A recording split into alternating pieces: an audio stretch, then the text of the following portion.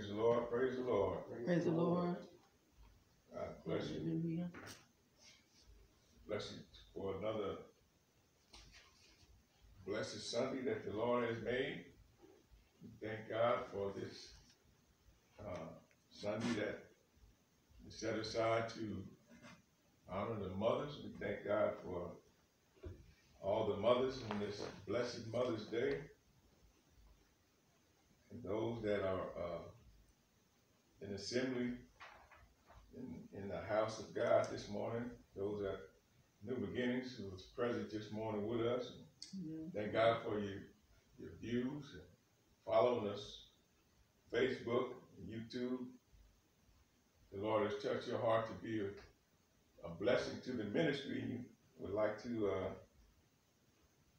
show your generosity and bless us with a gift. You can catch us at New Beginnings Community Church, Lemoore, Givelify.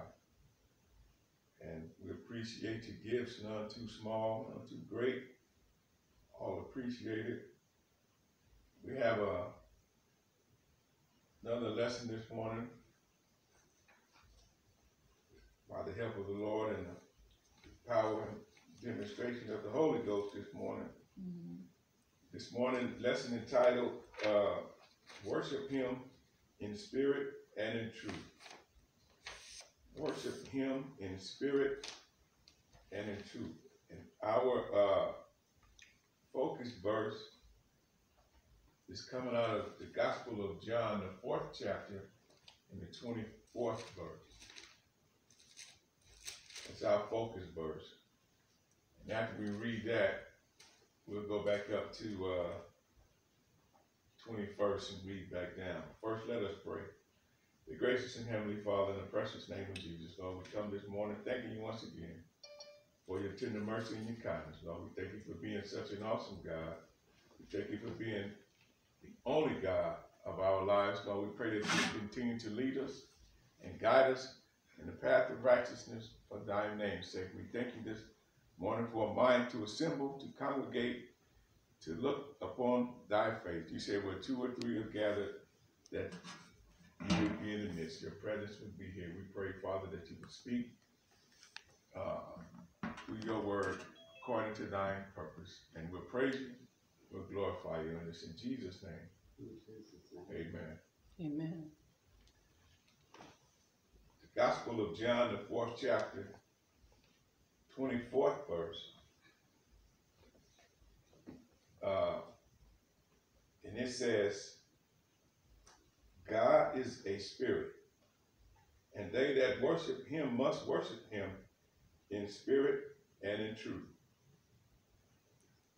Now, we'll go back up to the 21st verse, and we'll read back down and try to see what's going on. Actually, let's go up to the 19th verse.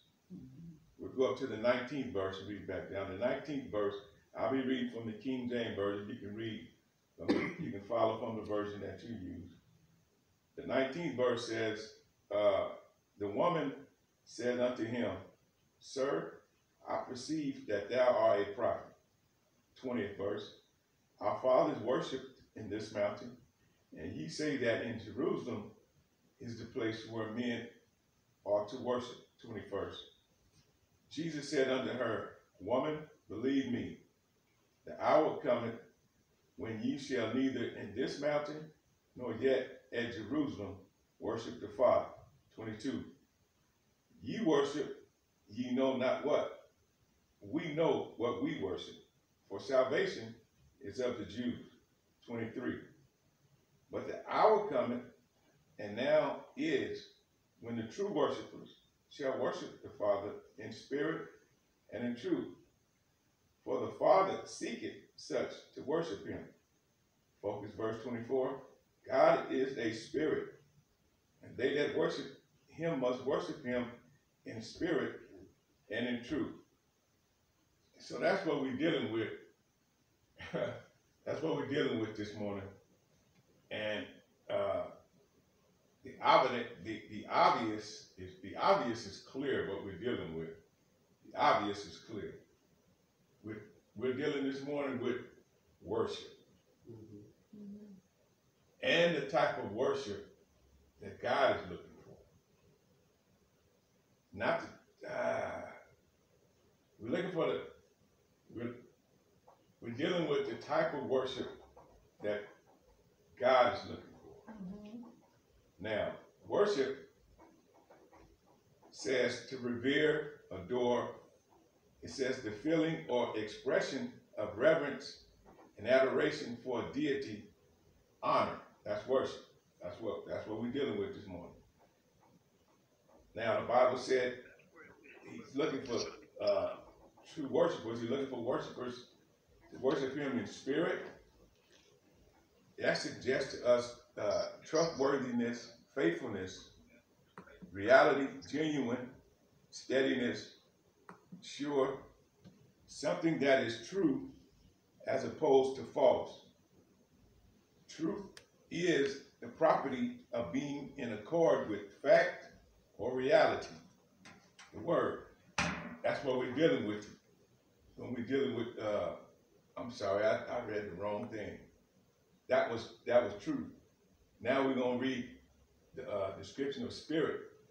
The spirit is the non-physical part of a person, which is the seat of the emotions and character, the soul, the life, the Holy Ghost. So, these verses, this is what we get out of this verse. Now,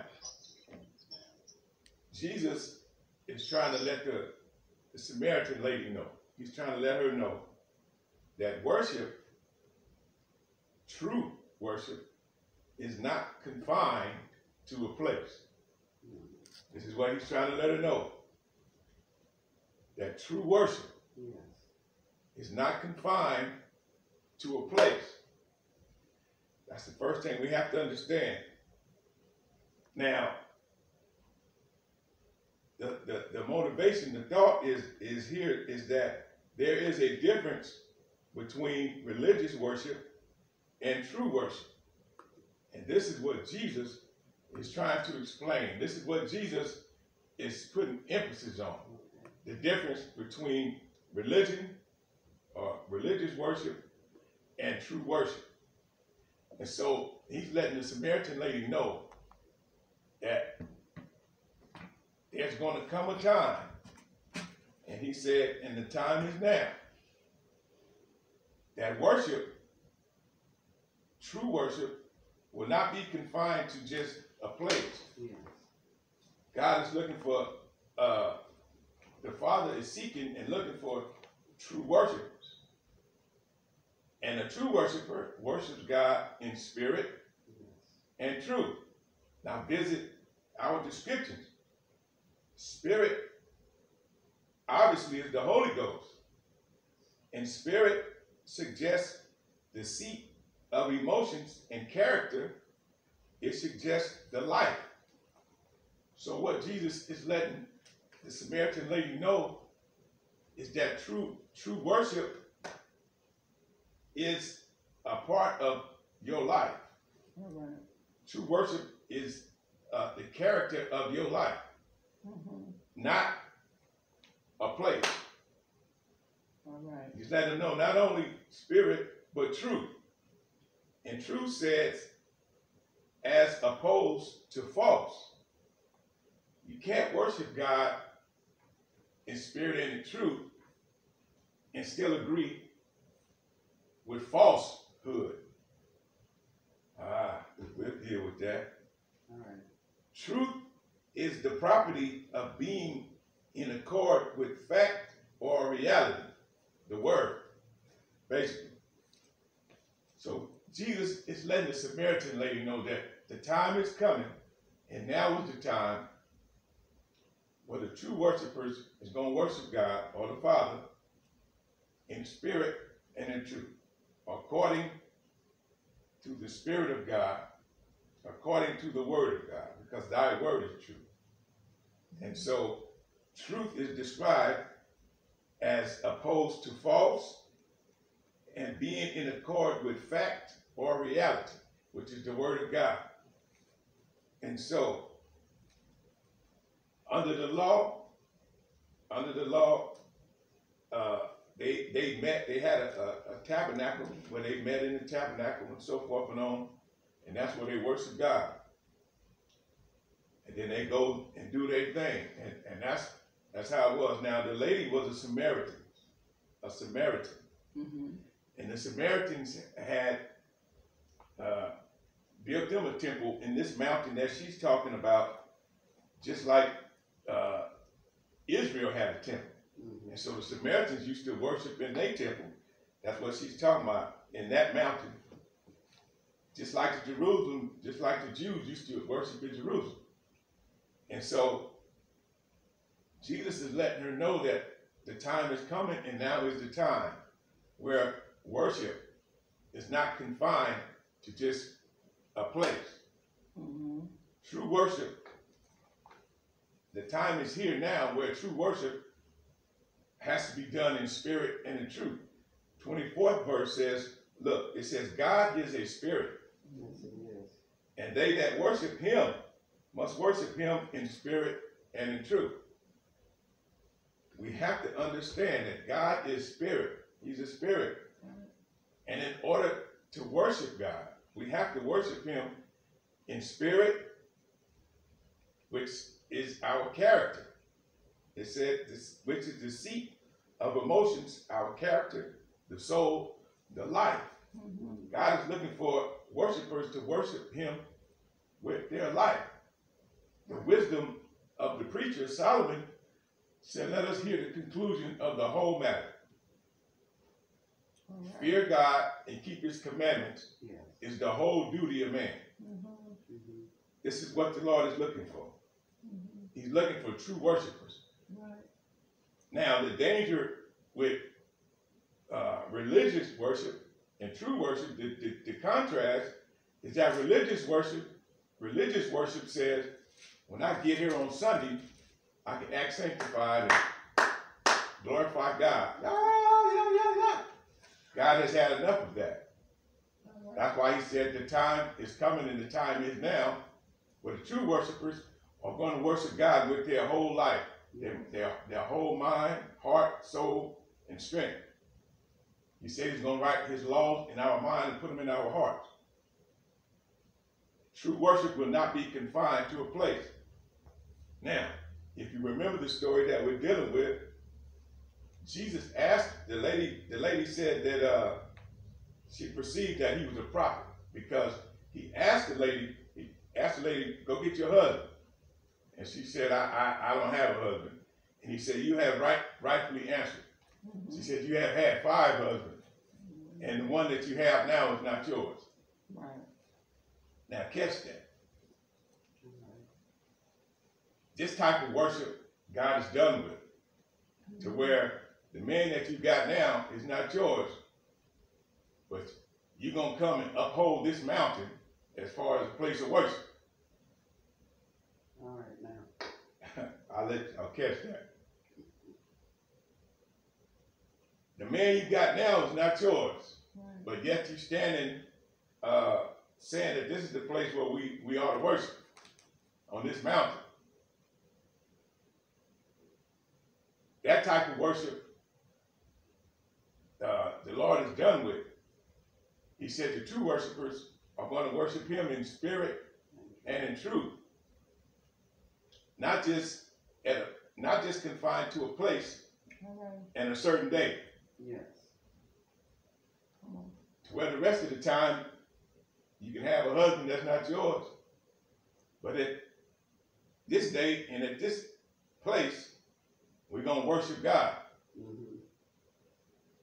Well, worship is described as an expression of reverence and adoration for a deity, honor, to revere. Mm-hmm. And so God is looking for us to revere and honor him in our being. Paul told the Romans to present your body as a living sacrifice, holy and acceptable unto God, mm-hmm. which is our reasonable service. Yeah. Now I got to run. John 3:3 says, Jesus answered and said unto him, verily, verily, I say unto thee, except a man be born again, he cannot see the kingdom of God. John 3:5. Jesus answered, Verily, verily, I say unto thee, except a man be born of water and of the Spirit, he cannot enter into the kingdom of God. We're talking about true worshipers. True worshipers have to be born again. A true worshiper has to be regenerated. A true worshiper has to be regenerated. God is spirit.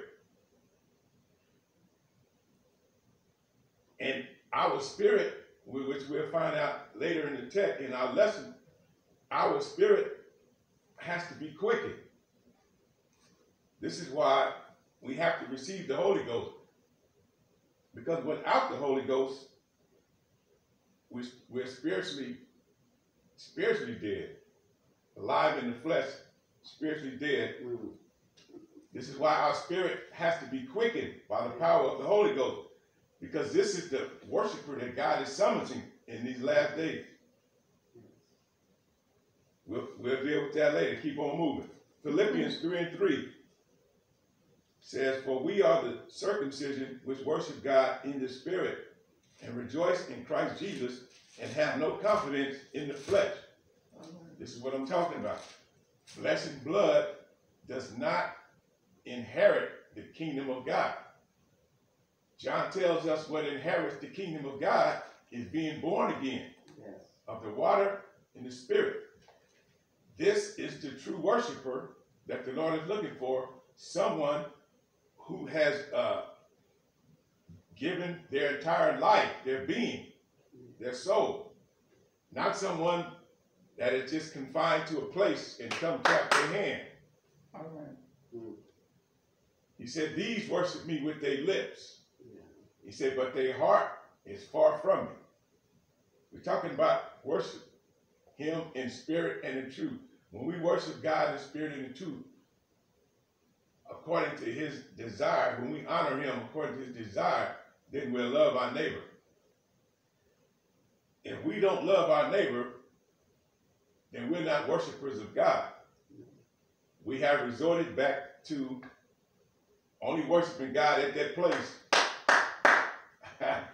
which that ignorance God winked at. That day is over. Now he's calling for all of us to repent, be regenerated. And so the worship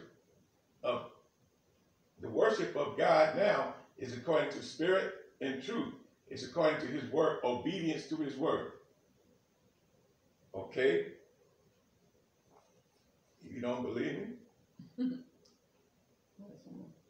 let me share this. Let's go to Colossians 3 and 3 and 4. Colossians 3 and 3 and 4 says, verse 3 says, For ye are dead, and your life is hid with Christ in God. Verse 4, When Christ, who is our life, shall appear, then shall ye also appear with him in glory. Woo! Right now, God don't want to see you and I. It said when Christ appeared, then we'll appear with him in glory. We're talking about true worshipers. You have to understand what Jesus is saying. True worshipers worship God in spirit and in truth. Our life, we have been redeemed. Jesus Christ died for our sins. We have been purchased with the price of the blood of the Lamb. He was the sacrifice. Yes. Now, those of us that are regenerated and born again, our life is hid in Christ. When God looks at us, he sees Christ. Our life is hid. And if we go to a couple of scriptures above that, it tells us that, that we should set our affections in Christ, yes, which is above and not on this earth. He's talking about true worshipers. I can't be a true worshiper and don't love my enemy. All right, now. Refer back to the Samaritan woman where he tell her, you worship what you know not. when that is our character, because spirit is character, is the seat of the emotion. When that is our character, then we worship what we know not. Because a true worshiper loves his enemy. Understand, worship is reverence and honor to God.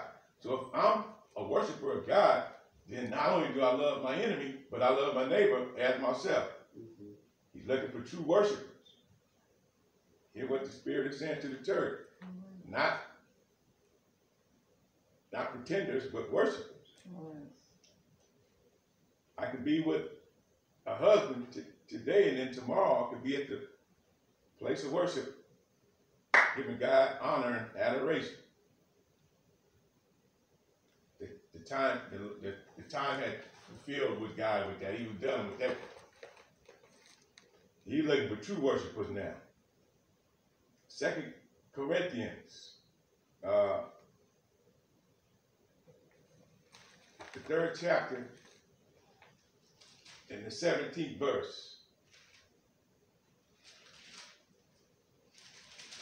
2 Corinthians, 3rd chapter, 17th verse.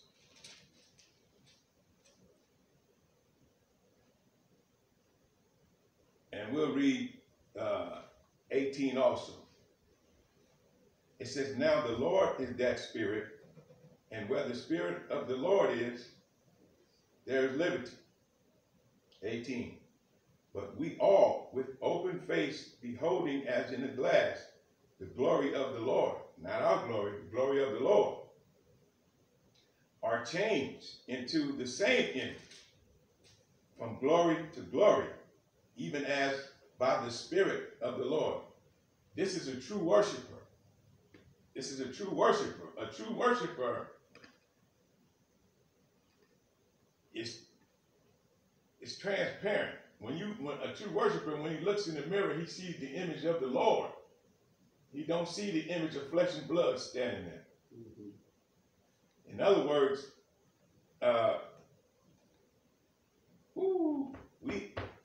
God is not looking for you and I in the carnal aspect.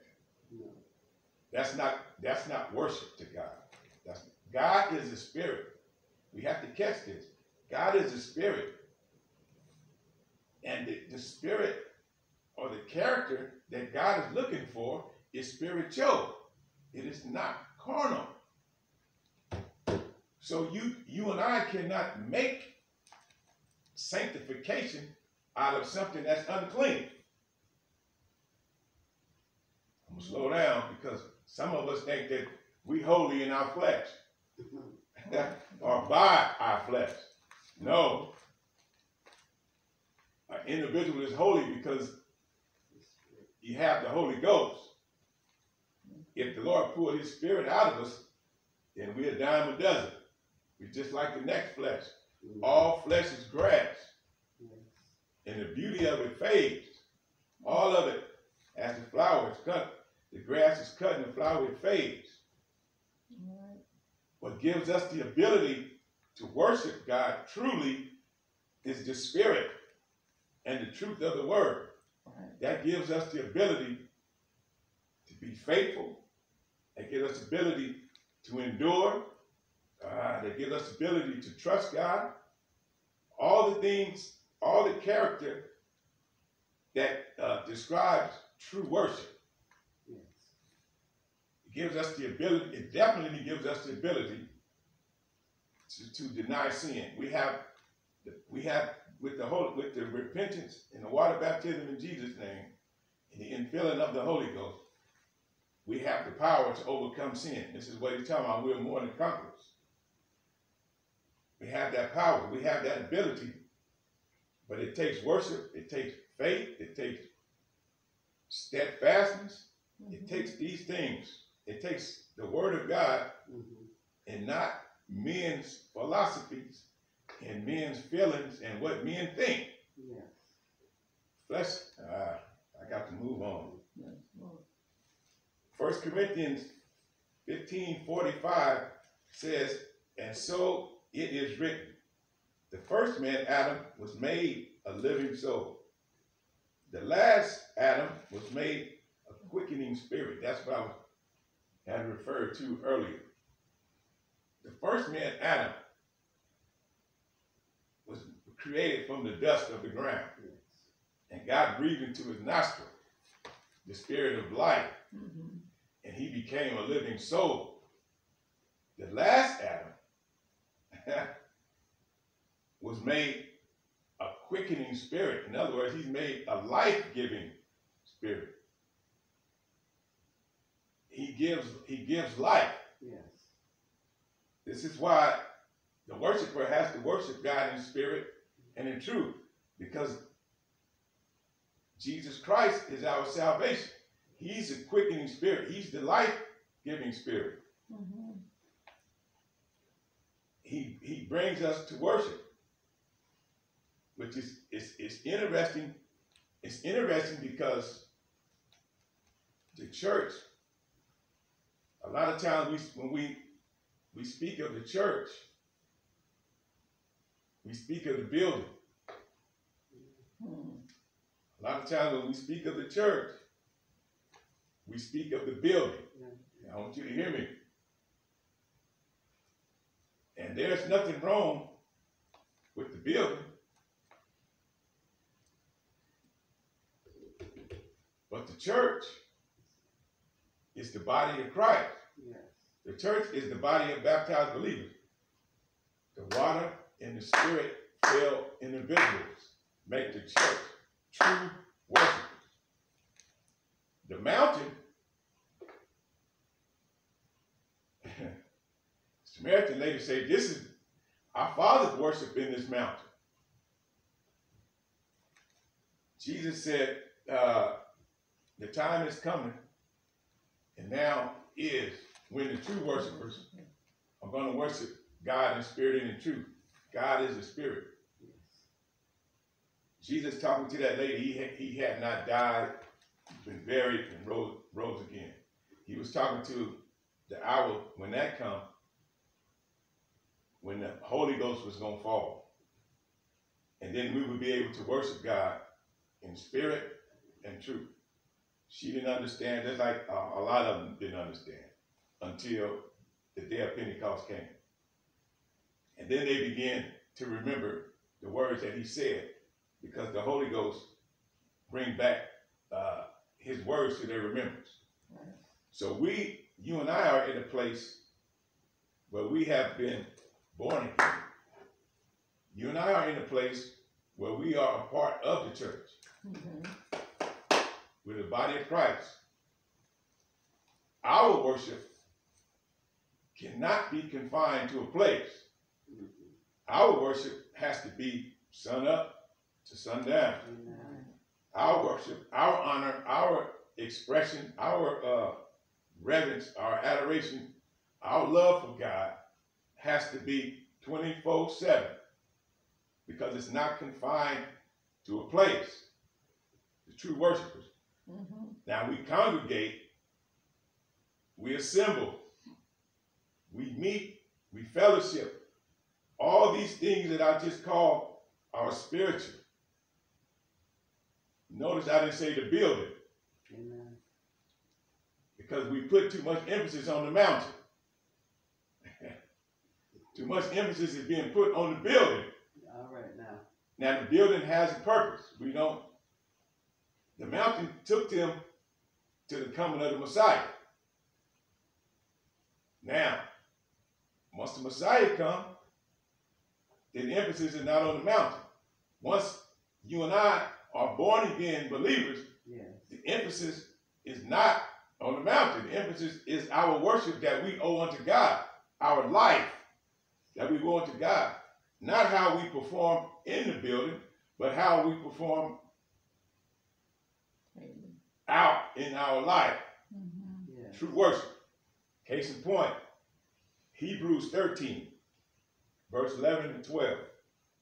For the bodies of those beasts whose blood is brought into the sanctuary by the high priest for sin are burned without camp. Verse 12. Wherefore Jesus also, that he might sanctify the people with his own blood, suffered without the gate.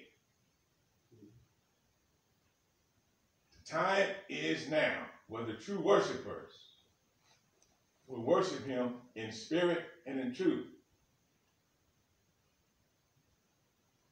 The sacrifice that they offered unto God was burned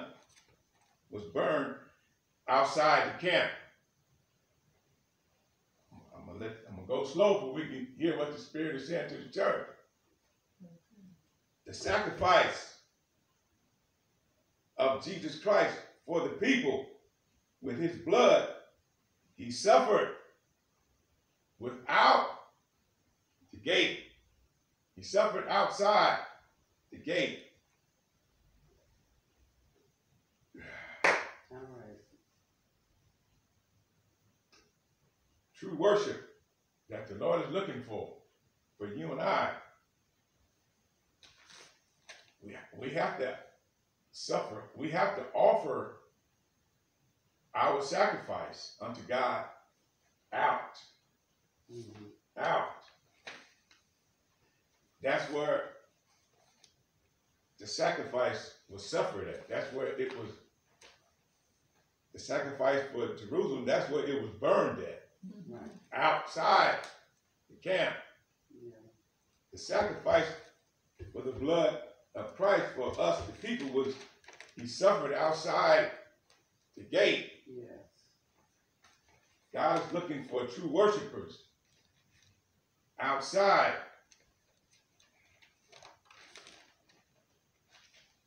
The church is the body of Christ. The church are the baptized believers, baptized in Jesus' name for the remission of sin, and filled with the Holy Ghost, speaking in other tongues as the Spirit give utterance, as second chapter of the book of Acts. That is the true worshiper. Acts 1 and 8 says that you shall receive power after that the Holy Ghost has come upon you. For what? To be witnesses. Jerusalem, the Samaria, Judea, to the outermost ends of the world. True worship. True worship is the character of God's Spirit, is what he's looking for. God is love. God is patient. He's kind. He's long-suffering. Most of all, true worship, God is no respect of person. I can't treat them on my job bad and treat them in the house of God good. Mm-hmm. That day of worship is over. Amen. That's not a true worshiper.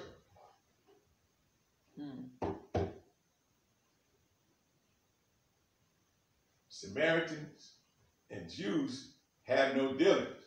The lady said, you speak to me as Samaritans, we don't have no dealings with Jews. That day of worship is over. Amen. A true worshiper worships God in spirit and truth, worships God in the character of the Spirit of God. Yes. You and I are hid.